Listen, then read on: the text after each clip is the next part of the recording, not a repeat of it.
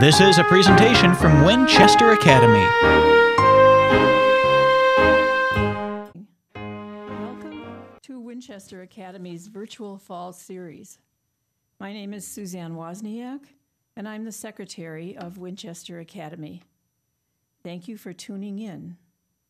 We are grateful to the City of Waupaca and especially to Josh Werner for making this space available to us and for providing the technology to make all of this happen. Our next program will be in 1 week from tonight on November 16th at 6:30 p.m. when journalist Bill Berry will give his program, A Journalist Reflects on Earth Day at 50 and the Challenges of Today. Tonight's program is sponsored by a grant from the Al and Gloria Brewer Family Fund of the Waupaca Area Community Foundation. As many of you know, Gloria served as a trustee of Winchester Academy for many years. Al and Gloria were big supporters of many community activities and events, and we are grateful for this grant. We will have a Q&A session following Jack's presentation on the continuing popularity of Westerns. Question may be submitted via the Facebook Live site or by telephone. The phone number is 715-942-9917. Please hold your questions until the end of the program. That phone number again, 715-942-9917. Jack Rhodes earned his PhD from the University of Texas at Austin and held faculty positions at Colorado College, the University of Utah, and Miami University in Ohio, where he served as chair of the Department of Communication and as executive director of Miami's Hamilton campus. At Miami, he taught a graduate class in rhetoric of film and now serves as a seminar teacher of film studies at Lawrence University's Bjork London campus in Door County. Welcome, Jack. Welcome. Thank you, Suzanne, for the thank you. Thank you for the introduction. I appreciate that. I also want to thank the Winchester Academy, of course, and all of you who can be here in the audience with us tonight and all listening by other mechanisms. And I also want to thank Josh, of course, and Kathleen Daly, who is advancing the slides, and we're ready to go. I'm going to talk at you for the first 45 or 50 minutes, and then, as Suzanne said, we'll have question and answer afterward for about 15 minutes. In the movie Havana, that's an odd place to start, but in the movie Havana, 1990, Robert Redford, of course, he did his own westerns, Jeremiah Johnson, Butch Cassidy, etc. Robert Redford, as a character, says to his girlfriend, Lena Olin, they're talking about the movies, he's making coffee, and he says, I like westerns, you know, I don't really know what they have to do with anything, I just like them. And I thought that was a good enough place to start, because I think a lot of people who do like westerns have that kind of visceral reaction.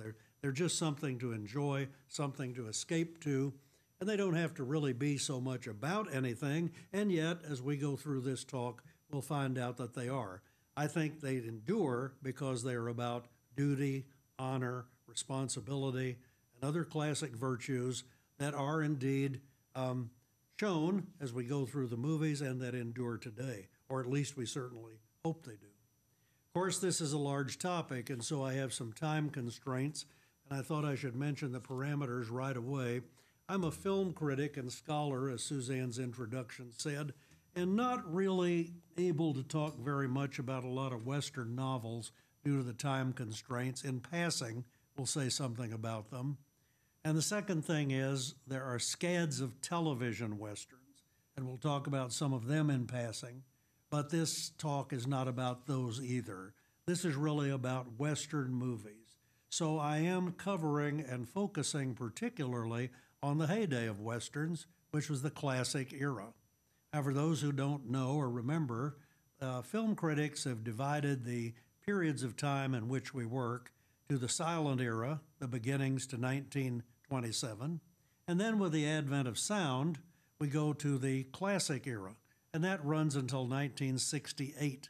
In 68, you have a dropping of the production code, and you have other factors, the release in 67 of Clint Eastwood's Fistful of Dollars, that cause us to stop and end, you might say, the era of classic movies. And for the record, the period then from 68 to 2000 is the modern era, and 2000 to the present day, the contemporary era. Well, that's true for all films, not just Westerns. But the Westerns really flourished in two periods, the silence, of which there were quite a number, but not a scad. And then, of course, when we get farther along, you get to the period of the classic era where the Western really, really flourished. And so I thought we would talk about that, and that would show us a little bit about what we needed to understand about Westerns. Also, Westerns are of two types, even among the movies. They are the A Westerns, meant to be released on their own, movies you know and have seen like Shane and High Noon, Johnny Guitar, Tall T, etc., and the B Westerns running in a concurrent track, the ones that are down at the bottom of the bill, so called because if there was a double feature, that, of course, was the B movie, the second half of the double feature. Lower budgets, shorter running times, not such big stars, typically in black and white. We'll say a little bit about those as we go. All right. I always like to stop and define terms a little bit so you know where we are in the parameters and what we are going to talk about and what we're not. Western. In the dictionary, if you go to any reliable dictionary, take Webster's, it is the 9th meaning that we need to go to. First, they talk about directions and so forth, and then they get to the Western, capital W. A story, movie, television play, etc., about the U.S. West of the 19th century, especially about cowboys, westward migration, Indian wars, etc., etc. Therefore, since I'm using this definition, 19th century United States, we will be even narrower, even as we acknowledge variations. You know the variations, modern Westerns, Bad Day at Black Rock, for example. Westerns set overseas or in Mexico, Quigley Down Under, Way of a Gaucho, Magnificent Seven.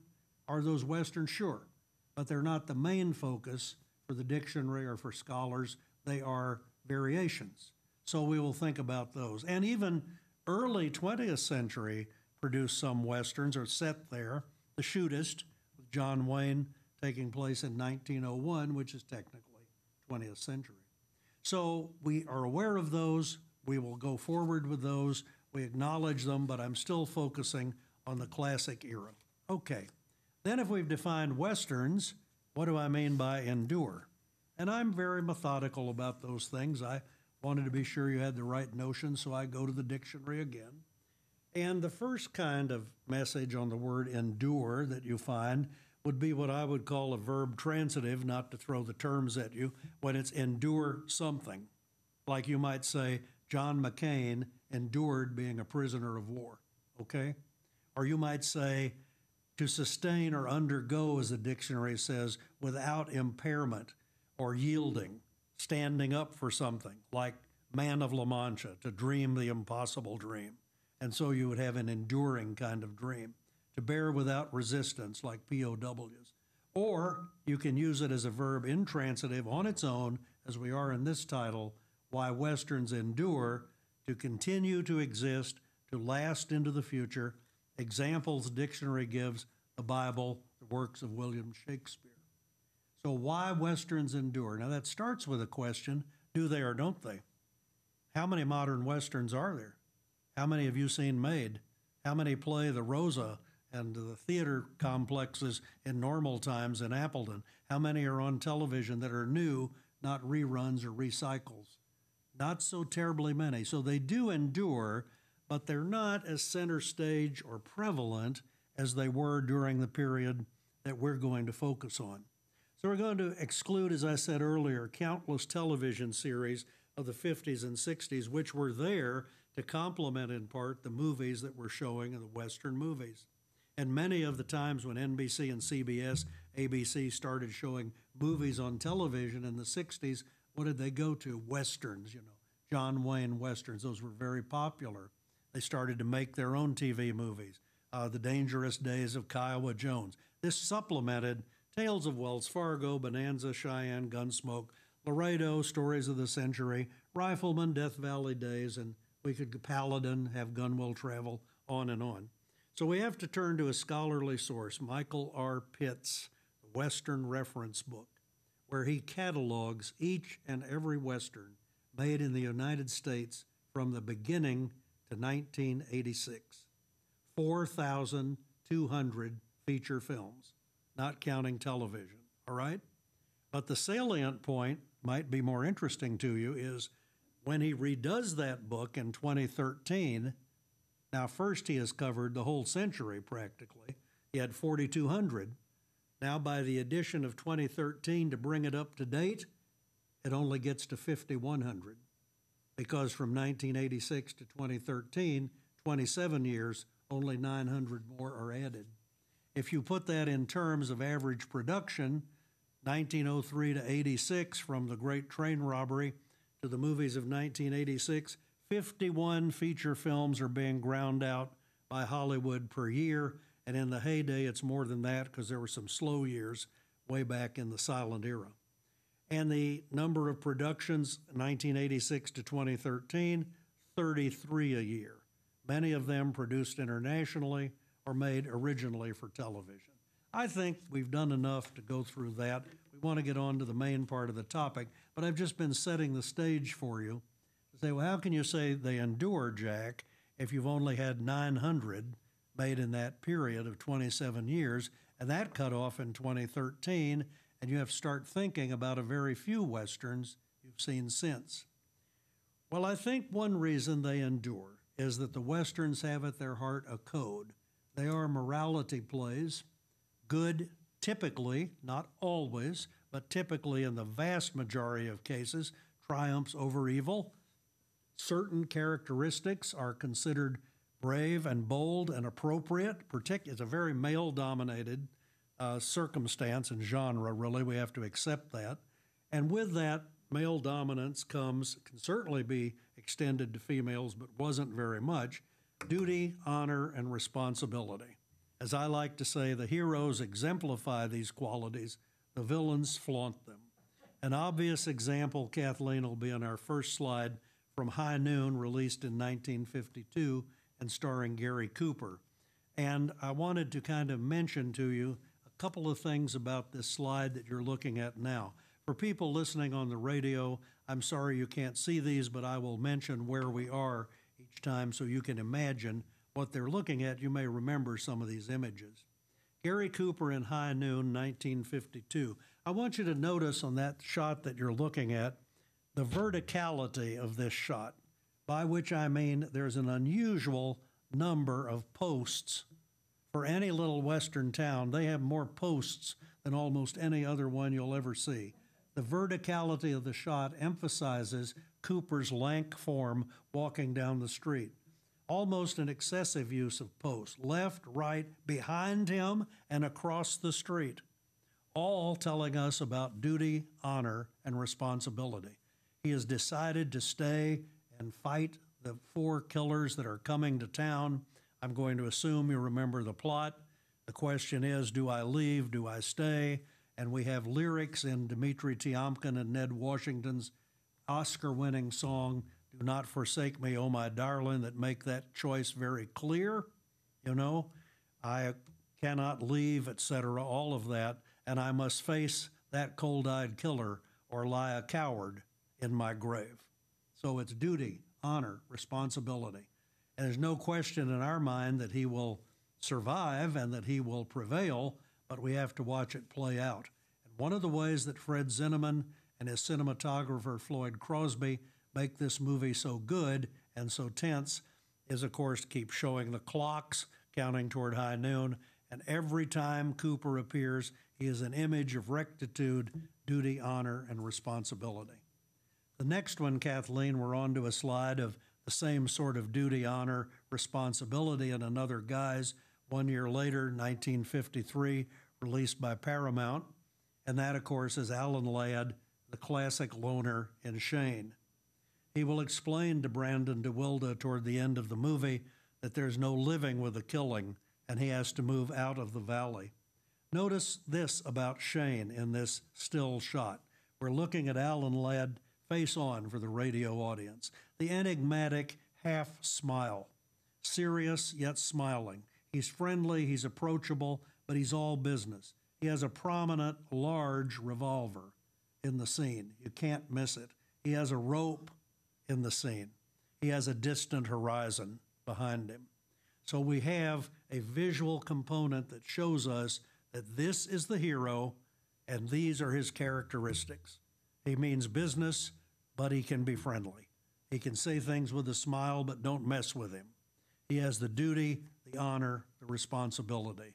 The next slide shows more than one person. This is from the 1957 Columbia picture, 3:10 to Yuma. And we have here the trio, the classic sort of trio, representing duty, honor, and responsibility. First, the bad man, Glenn Ford, the villain. If you look closely, he is handcuffed. They have him captured. They're going to put him on the 3:10 train to Yuma. In the middle, a character actor you probably don't know as well, named Robert Emhart, who was popular in his day, who plays Mr. Butterfield. He's the owner of the stage line, and he has vowed to make all arrangements to help Van Heflin get Glenn Ford on the 3:10 to Yuma. You can tell by the softness of the character's face that he is concerned, that he wants to help, but when push comes to shove, he may not be the one to stand up. A little too soft, a little too pudgy. There he is in the trio. And Van Heflin, the hero, wary, vigilant, and notice he has the sawed-off gun. It'll be his responsibility to get Glenn Ford on the train. So we have the bad, the good, and the intermediary citizen all together, and the duty, honor, responsibility. No matter what, no matter the pleas from his wife, no matter other characters getting bumped off, hung, shot, whatever, Van Heflin will make every human effort to get him to that train, the 3:10 to Yuma.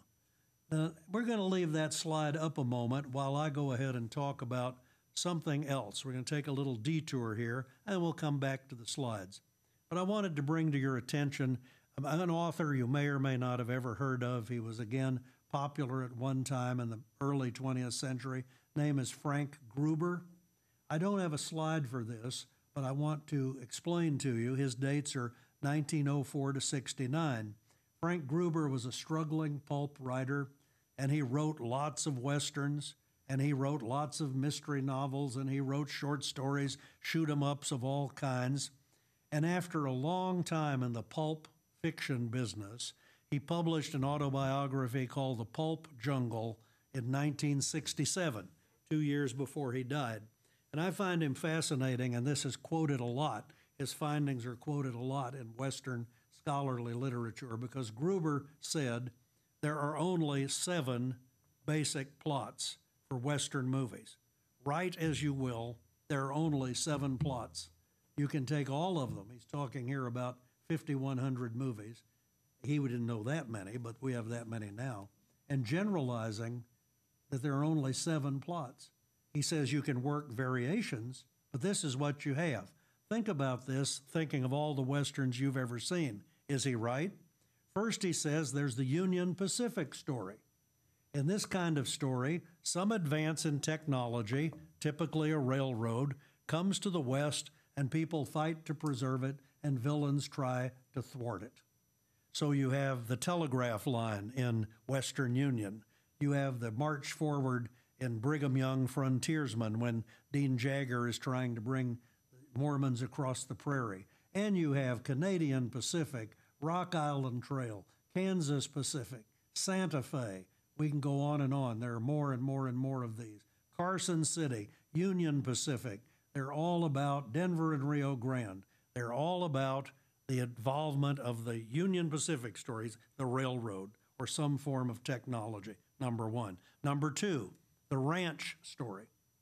There's a ranch, and it is prosperous, and somebody is trying to get it, either because the railroad's about to come through, or oil has been discovered, or you name it, gold, tungsten, whatever, has been discovered, and so villains are threatening the ranch. And this is the kind, you can go to the channel, the Western Channel, if you watch that Stars Channel anytime.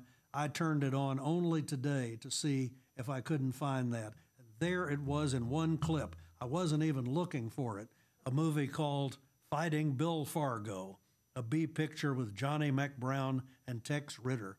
And the young lady, I don't know the actress's name, comes running in and she says, Bill, you got to help me. Mr. So-and-so is going to foreclose on the ranch. Well, he can't foreclose on the ranch. You have a legal title to that ranch. He claims we're behind in our payments. You've got to saddle up and come with the ranch story, okay? Perfect example. And a third one, the Empire story, okay? If you're making notes, I hope you will. I'm sorry I don't have a slide prepared. The Empire story, a rags to riches story in which somebody builds an empire. Spencer Tracy and Broken Lance, John Wayne and Red River. You get the idea. And they defend it against all comers. That's sort of a variation of the ranch story, but it's similar. And that even carries into modern Westerns. Susan Hayward in Tulsa, where she's leading the fight to protect an oil field against all comers. So far we have the Union Pacific story, the ranch story, the Empire story. Number 4 is the revenge story. And that, of course, comes down even to modern Westerns like The Revenant 3 or 4 years ago with Leonardo DiCaprio, a remake of Man in the Wilderness with Richard Harris. But the same idea with the bear and all, that a man gets wronged by a supposed friend or colleague and will come back. It can be revenge for somebody who killed your parents, think Star Wars, for modern Western similarities, and it can, or your uncle and aunt. It can be somebody who has taken away the ranch. It's somebody that's tarnished your good name. Usually it's somebody who has murdered or injured some innocent person, and we're getting revenge on them. Number 5, the cavalry and Indians story. This one, Gruber would have to agree, where he's still alive, is a little out of date because these days not very politically correct, because as he said in 1967, the cavalry and Indian story, with rare exception, I remember he's writing in 67, is always about taming the West for the white people. Pretty observant in 1967. And we do see that in a great many of them. Now we have variations in the modern movies, Dances with Wolves, for example. Many more, Broken Arrow with Jimmy Stewart back in 1950. So that has gone by the boards, but nevertheless, cavalry and Indians in some form. Number 6, the outlaw story, in which following the outlaw propels the action. Jesse James, When the Daltons Rode, The Doolins of Oklahoma. You get the idea.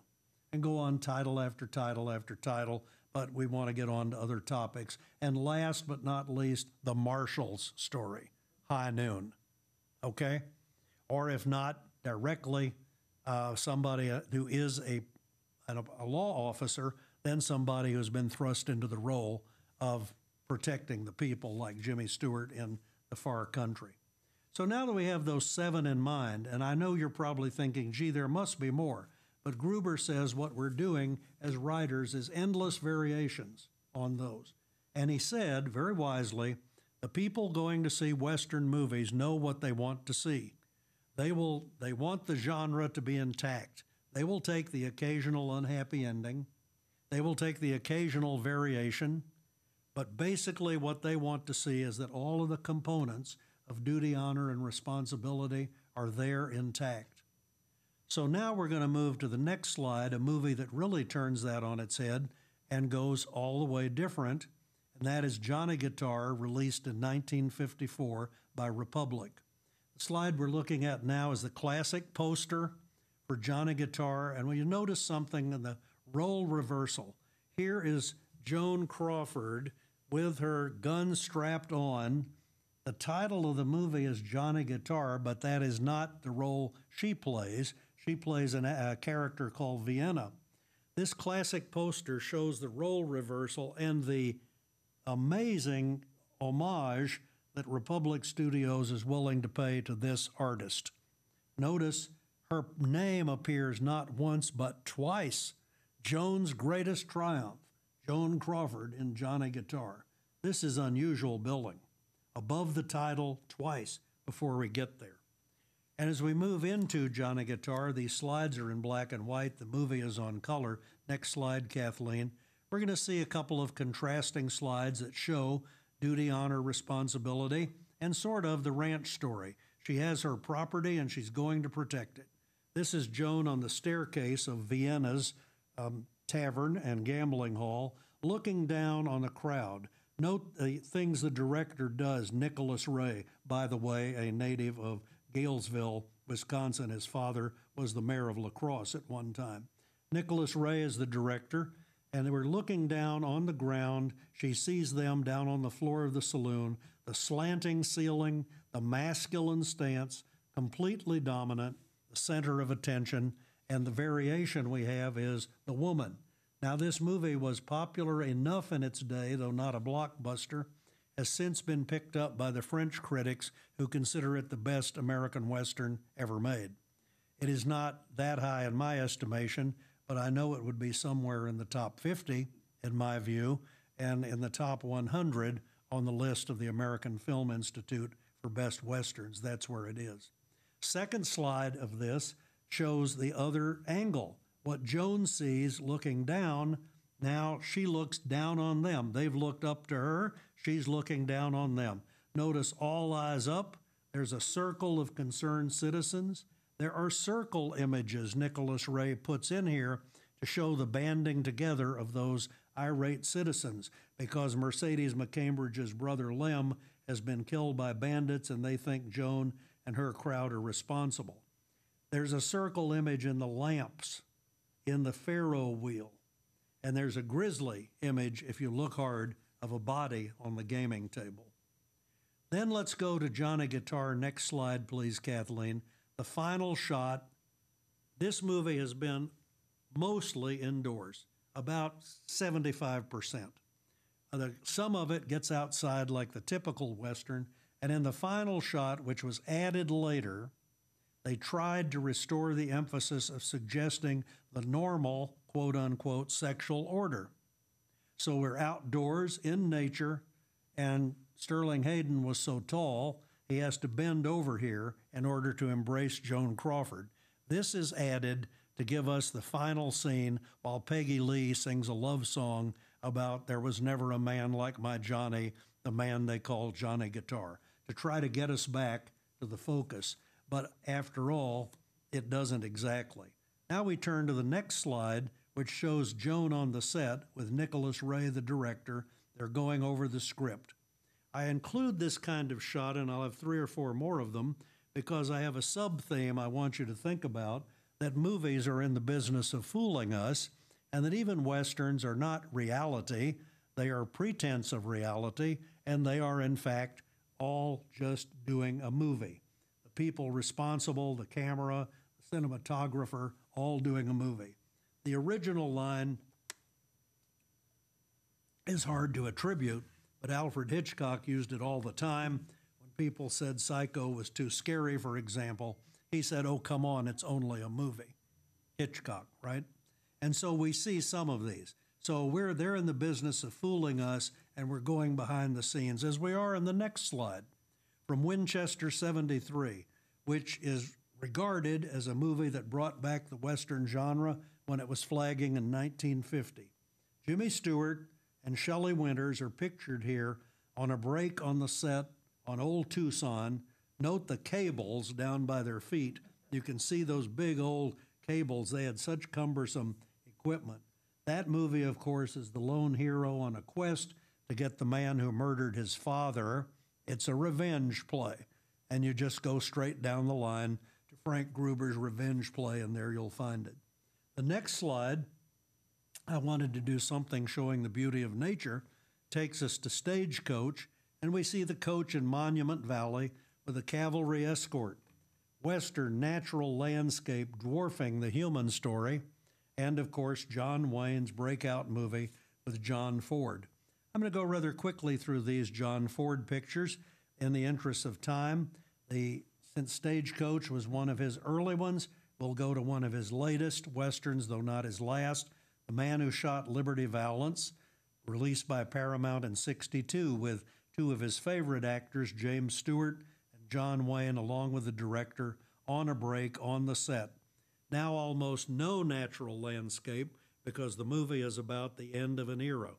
How to classify this movie is a little difficult by Gruber's 7, but I think the closest it comes to would be like the ranch story and the civilization of the West, and you can do it by extension. So there are exceptions. John Ford was a great director. He's on the next slide behind the camera. Note the outsized camera, that kind of outfit, and remind yourself that it's only a movie after all, because here's the great director with one eye making great pictures that way. The next slide is the poster for the movie She Wore a Yellow Ribbon. This, of course, is the cavalry story released by RKO in 1949. And this movie, I think, is brave, thrilling, romantic from the poster, and it's going to be all of that. But while we are looking at She Wore a Yellow Ribbon, Jack would like to take a little detour from this classic A movie, the cavalry and Indian story, and detour just a few moments, probably 4 minutes, through the classic B Western. The B Western had people like Roy Rogers, Gene Autry, Hopalong Cassidy, Johnny McBrown, Wild Bill Elliott, and I thought I would take one that you might not know and let him stand for all the B Western heroes. This next slide is of George O'Brien. I don't know of the audience how many remember him or ever saw a movie. His dates are from 1900 to 1985. I'm going to give you a little bit more background than usual. But note in the picture we are seeing, folks, the resolute eyes, the strong chin, the gun and its shadow prominently featured, so it almost looks like two guns. You see that shadow? He would come back in character roles and play the Commandant, Major Allred, in She Wore a Yellow Ribbon, and that's why I'm detouring here at this time. Ford also used him in Fort Apache and his last Western, Cheyenne Autumn. He used him in one of his first Westerns, The Iron Horse. George O'Brien is an interesting figure. He should be better known. Classic movie buffs know about him. In a minute, you will know a little also. In World War I, O'Brien he's born in 1900 now in San Francisco. His dad was the city police chief. O'Brien was the heavyweight champion of the Pacific Fleet in boxing. Okay, 1924, he made the Iron Horse for John Ford. He was an unknown, picked out of obscurity. His biggest claim to fame was being a stuntman and an extra. By 1927, he's in F.W. Murnau's dramatic triumph, Sunrise, one of the best classic silent movies. And then he went to making Westerns in 1930s. 20th Century Fox and then RKO billed him, you look at his physique there, as the Chest, because they thought he was so muscular, and they would insist that he started to take his shirt off in most movies. That was just the way they did it in those days. After Clark Gable took his shirt off, and it happened one night, that became a big thing for a little while. Then O'Brien goes back to the Navy in World War II. Now he is born in 1900. He's over 40, and he re-enlists and is accepted back in the Navy, heavily decorated. Not having had enough of the military life, he volunteers to go to Korea as a cinematographer and director of war films and winds up his career after that in Vietnam and the same thing. So he served in all of those conflicts in some way. In the meantime, in the 1930s, George O'Brien made 48 B Westerns, almost all of them made in 7 to 8 days. That fast. They could whip them out that fast. And there'd be no way we could read all of these, but I will just mention to you Lone Star Ranger, Riders of the Purple Sage, Robber's Roost, Frontier Marshal, O'Malley of the Mounties, Arizona Legion, Bullet Code, etc., etc., etc. I chose him because I thought you all already probably knew about Gene Autry, Hopalong Cassidy, but maybe you didn't know George O'Brien. So we'll continue with She Wore a Yellow Ribbon. Oh, the social responsibility part, the B Western, is nothing but social responsibility. Those were made for kids. They were made for Saturday matinees, second half of a bill, and they had a code of conduct that Gene Autry articulated, and they had Roy Rogers was always a sheriff, a land agent, an insurance investigator, whatever it was. He always played Roy Rogers in almost all his movies, and he always put things to rights, and he stopped for moral lessons to the kids, as did Hopalong Cassidy and the others, just almost turning stage front and giving the message. The morals were very clear. Dale Evans says in Twilight in the Sierras, "Tell us, Roy, what do we do if we find counterfeit currency in our community?" "Well, Dale, the way to tell the difference," and he pulls out a big chalkboard thing with a $20 bill, etc. The B Western and social responsibility. She wore a yellow ribbon. Next slide. 1949. John Wayne, Monument Valley on patrol. Move right along. Number 17 slide. She wore a yellow ribbon. Now, in this case, more reflective. Folks on the radio were looking at a picture of John Wayne against the natural landscape. We should be on the next slide, Kathleen. There we are, right there. The gentle fog of memory, Monument Valley in the background. See the fog rolling in. He's standing at the fence, which marks the edge of civilization. This is a favorite motif of John Ford. He uses in Stagecoach, Wagon Master, My Darling Clementine. Every Western he can fit it in. There's a fence at the edge of civilization. So there's John Wayne at the end of his career, not Wayne, but his character, about to retire, Nathan cutting brittles and looking out at his career, and his wife has died, and the valley and the fog, and it's all pulled together. And this won the Academy Award for Winton Hoke for Best Cinematography. And as we move past these movies that have been straightforward examples, 3:10 to Yuma, High Noon, Shane, She Wore a Yellow Ribbon, you can see duty, honor, responsibility all over the landscape. There are some special examples that I won't have time to talk about a lot. Bud Bedecker made those wonderful Randolph Scott Westerns in which that's it, duty, honor, responsibility. Scott is not usually a lawman, and it's usually a revenge plot, but he is going to bring the villains to justice in a laconic, satisfactory, no-nonsense way. And then, of course, parodies. Whenever a genre gets to parodying itself, it is close to the end of its cycle. And so we have, in the late 60s, Cat Ballou, Support Your Local Sheriff, Support Your Local Gunfighter, Waterhole Number 3, and on television, a character that would be very popular and have little social responsibility, Maverick, played by James Garner. He would run from a fight whenever he could. But our next slide takes us to High Noon again. And here we are looking at the poster that gets us directly back to our topic. The determination in Gary Cooper's eyes, the visage, the depiction of the chin. Cooper won the Oscar for this depiction in this movie. And I think it shows everything we need to know, including that slogan, the story of a man who was too proud to run. Do not forsake me, oh my darling. But it's only a movie, and so in number 19 slide, Kathleen, we'll see Gary Cooper on the set of High Noon doing a trick with the gun. The people are gathered around. Flawed Crosby, the cinematographer, has his hand on the camera. He would be well known later for doing a number of those Vincent Price movies. You remember The Mask of the Red Death, The Fall of the House of Usher, those Technicolor Vincent Pitt and the Pendulum. That would be where Floyd Crosby winded up. But before that, he was doing this kind of thing with Gary Cooper. So there's Cooper on the set. There's another one, Kathleen, of the actress Katy Hirado, Grace Kelly and Gary Cooper on the set with crew members. There, you've got the maid, I guess you'd call her, manicurist, all-purpose assistant to Grace Kelly and Katy Hirado in the background, clinical nurse, etc. Next one, Cooper takes a nap during the break in the filming of High Noon. Take my word for it, there's Gary Cooper with his feet up, okay? And his very nice vehicle. So a major example of illusion and reality. One more. The next one is lunch on the set. I have Grace Kelly, Gary Cooper, Floyd Crosby next to Grace Kelly, that same cinematographer. All had to be fed and transported, and that's what happened in the movies. We never saw that, of course, in the movie, but we'll now return to the original image, Kathleen.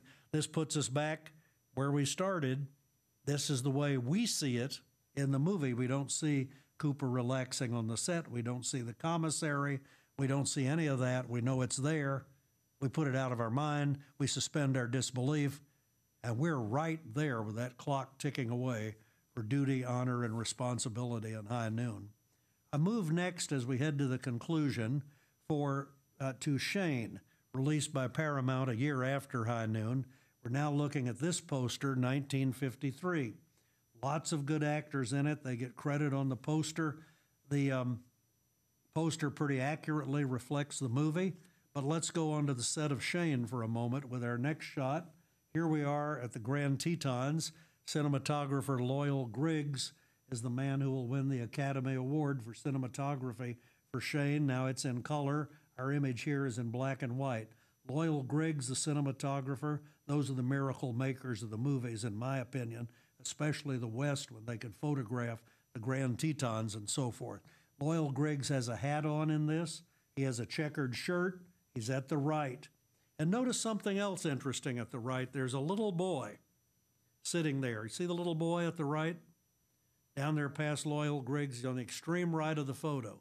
That is not Brandon DeWilde. That's his stunt double. Okay?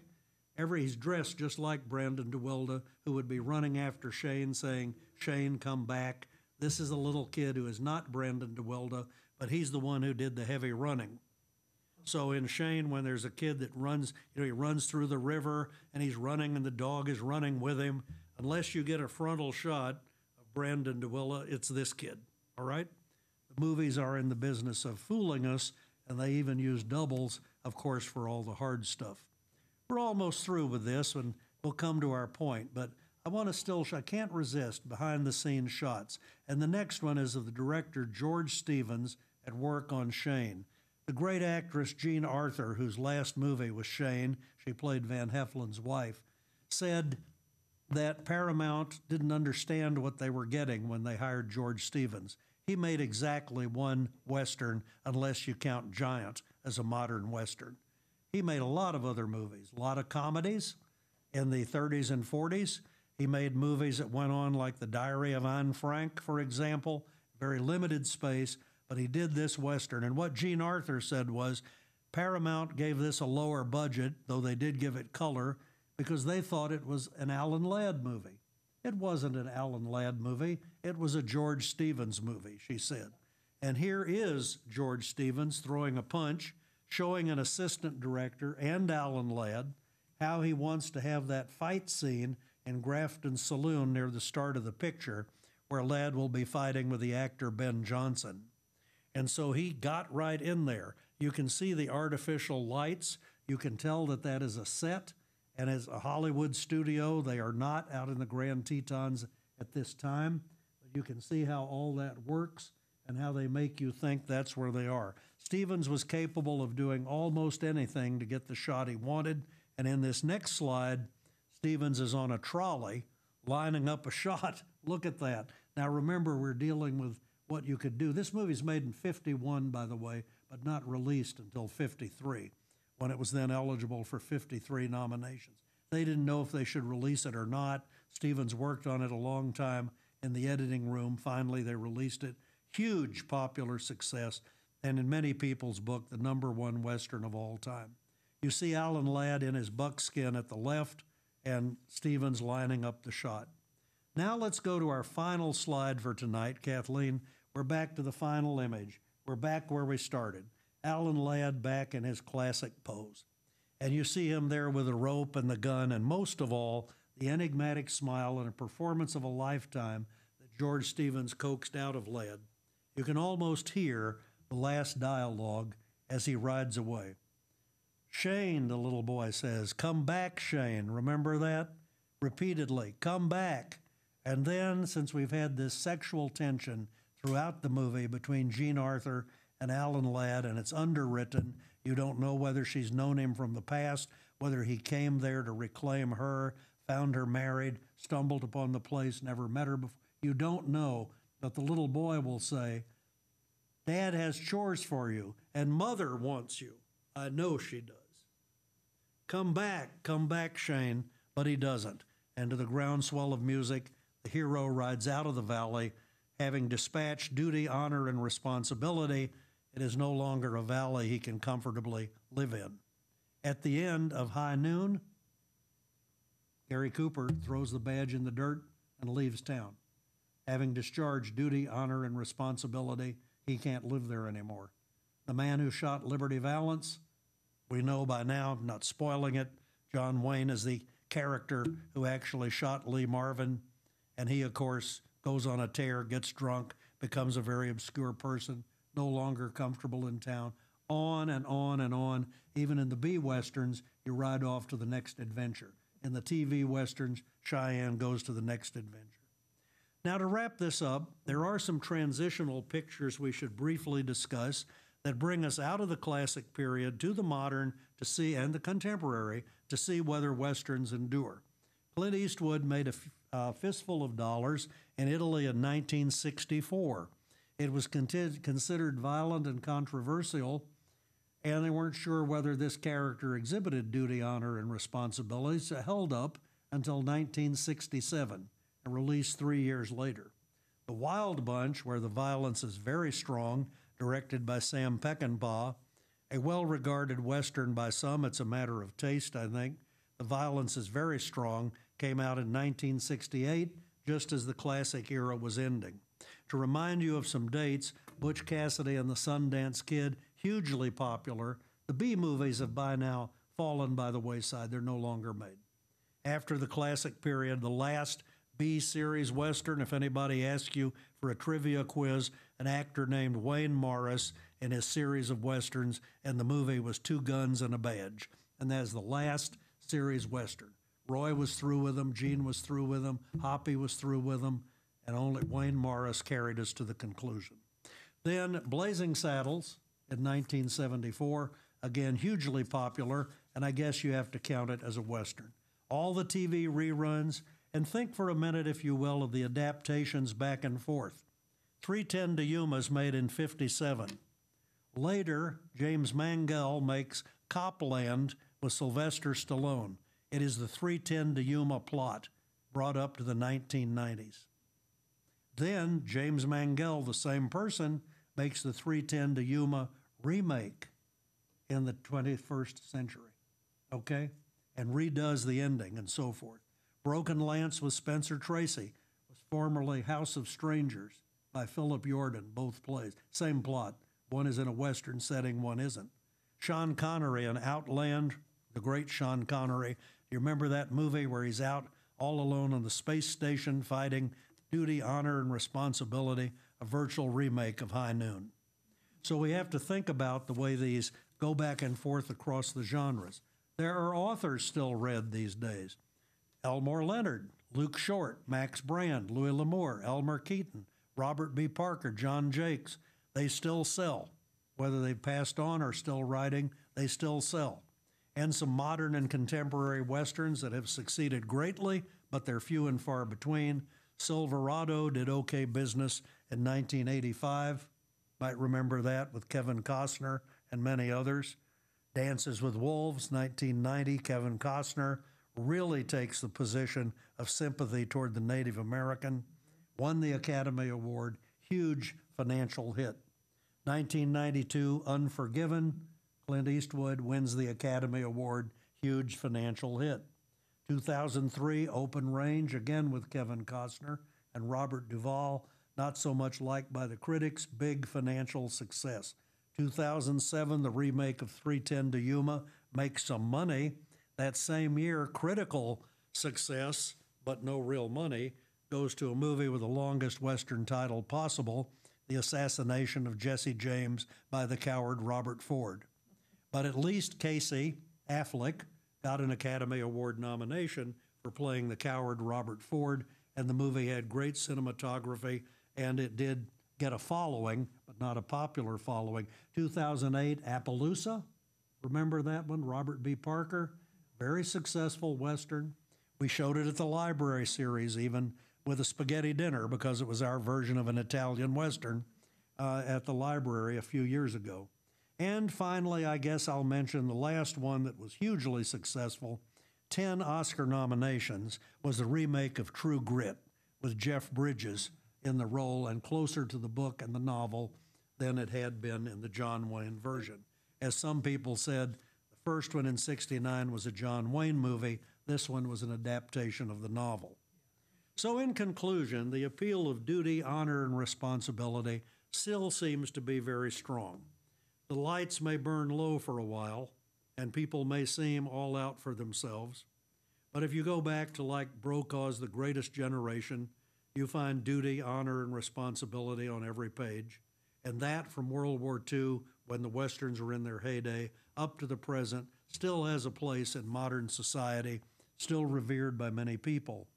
And so I argue that the Western still perseveres in different locations, different themes, and under different disguises. Is this a Western, really?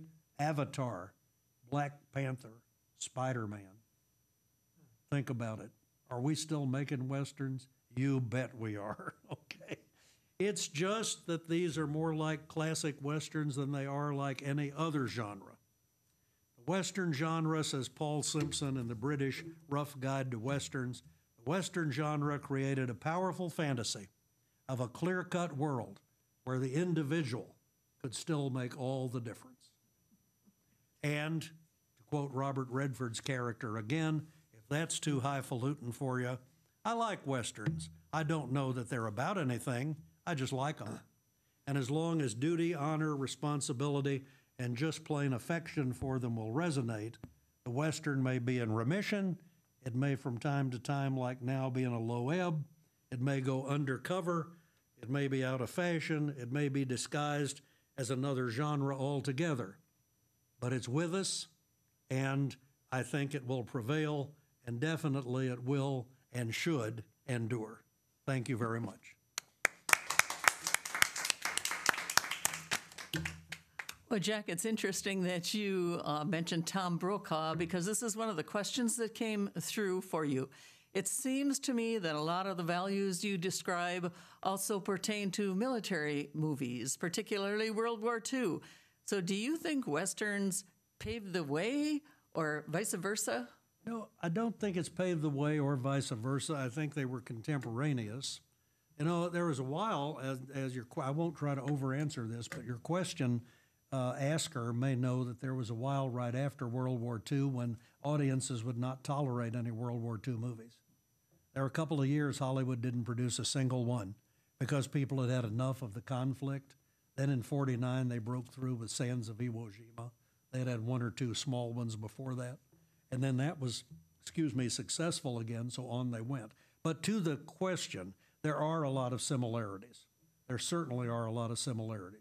The duty, the honor, the responsibility, you can find those in science fiction. You can find them anywhere. I think it's heavily concentrated in the Western, as it is in the World War II movie. But what happened to the Western? Why did it go into decline? Your question asker is right on target. After The Greatest Generation and after World War II, something happened to the Western that critics agree on very important. Not only did the generation die off that could remember living then, in 1965, if you were born in 1890, you could remember something about it, and you'd have been only 75 years old, right? In 1945, if you were 85, you were still alive, born during the Civil War or shortly before. The generation died off, of course, that knew the West as it was, or as the Westerns pretended it was. And then what happened? The big event, not to tease you any further, Vietnam. That's what most critics think happened. People were watching CBS and ABC and NBC bring horrific scenes into the room every night, and duty, honor, and responsibility became a little confused in people's minds. The protests, the opposition to the draft, all of that happened. We're not taking a position on that. I'm just saying critics think that broke the cord and severed the Western from its moorings, and we no longer really had the same thing afterward. And then sure enough, Vietnam era, that's where you get the Ballad of Cat Ballou, Waterhole Number 3, 74 Blazing Saddles. You see where I'm going with that. Things changed. And so the room for the Western has to be revived and put in a different context or disguise. Another question? Jack, you were talking about the comedies, which I think you would generally consider as as B Western movies. Depends. And well, Blazing Saddles was certainly a big hit. Yeah. And I loved Three Amigos. that was hilarious. But in a lot of the B movies, in fact, almost all of them, you usually had a comic character somewhere there, like Wishbone or those kind of characters, but not in the A movies like High Noon. And they're much more serious, and they always had a little levity in those. Was it just to try to broaden the audience, or was it to put a stamp on it as a B movie? No, there are 3 or 4. That's a great observation, and that's absolutely true. You had the A movies, which, like Gary Cooper, there are a couple of moments of humor here and there in High Noon, as there are in Shane, but it isn't. It's contextual humor. It's not kind of somebody being a goofball type of humor. But all of those people had their sidekicks. Gene Autry had Pat Buttram, and Roy Rogers had a number of them, Andy Devine and Gabby Hayes, and Hopalong Cassidy had Gabby Hayes and Edgar Buchanan, and we can go on. And these people were sidekicks. Pat Buttram said, you know what it meant to be a sidekick? It meant when they were filming a movie, they smoothed the way. They smoothed the way for the star. He's riding down on that horse like Gene riding on Champion. He got a smooth way in front of him. I'm the sidekick. I'm in the gopher holes, and I'm in the tumbleweeds, and I'm doing the best I can. And if I fall off my horse, that's not a mistake. That's funny. You know? So, yes, they had that kind of B-picture humor. Part of it, to extend the running time to get to an hour. Second of it, because kids were watching those movies.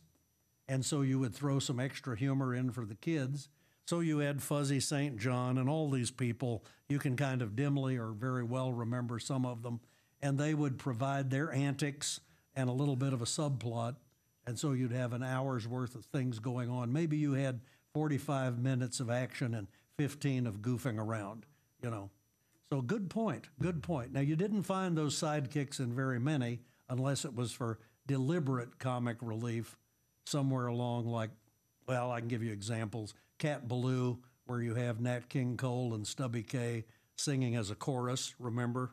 Singing the ballad and that kind of thing, but not real sidekicks in A movies. Next question.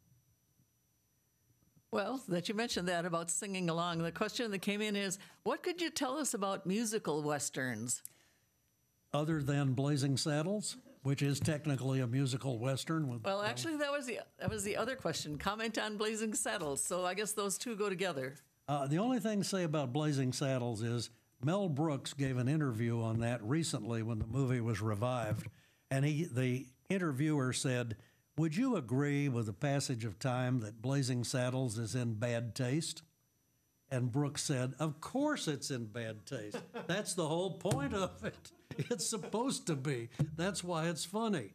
So they can poke fun at all kinds of things, bodily functions and things that you normally would not bring up in a movie, and they make it funny. It's so outrageous, you just have to laugh at it. There's no way to avoid it. You can't. It's the old thing I learned when I was a student at the University of South Dakota, and the professor said, you know, if you want to get a laugh, you can get a laugh by just making something incongruous. All you have to do, Dr. Knutson said, was have Hamlet doing his soliloquy while a janitor drags a toilet seat across the back of the stage. You'll get a laugh. That's Blazing Saddles. There was the popularity of the singing cowboy, however. That's right, and not just the singing cowboy, but I think the question was musicals. Yes. Yeah. And there was the singing cowboy. Even John Wayne tried that, and Dick Foran and all of them, they tried that. That was a lot of that, and it was very popular. But musicals, I think of the epitome to me. There are others of the best Western musical that I like is Oklahoma. Here you have duty, honor, responsibility, and a straightforward plot, but you also have with it a lot of great music and vistas, even though the film was shot in Arizona, because Oklahoma by that time was too crowded to get good shots. But Oklahoma would be a primary example. Paint Your Wagon is another example. You can think of many more. Seven Brides for Seven Brothers is an example of the the musical large-scale Western, and all of those have a place, and I think they're a good subgenre. You know, you have, in any book you go to, there's a new book the library has just gotten with Brad Pitt on the cover as Jesse James in The Assassination of Jesse James, and the library is processing this book. It's very good. And in that book, the man talks about all the subgenres available. If you don't want to do that, go to Google Western genre, and they'll give you dozens of subgenres. The spaghetti Western, the musical Western, the this Western, the that Western, the Japanese Western, and so forth, the film noir Western, and you can go through all of those. But if you're a fan of musicals, if the question asker is a fan of musicals, and you haven't recently seen it, take a look at Oklahoma, because it's not only a good, and why that's a good Western? It's directed by Fred Zinnemann. I think the director is a lot of the story, and he directed High Noon. And so Oklahoma comes across with its serious side and its less serious side. Next question. My understanding is that High Noon had something to do with the McCarthy hearings. Can you comment on that? Yes, it did. Carl Foreman, who wrote the script from a story from the Saturday Evening Post by, I think, John Cunningham. I'm not sure of that. But Carl Foreman wrote the script, and he was blacklisted. That was about the last movie that he got screen credit for a while, and then he went to England.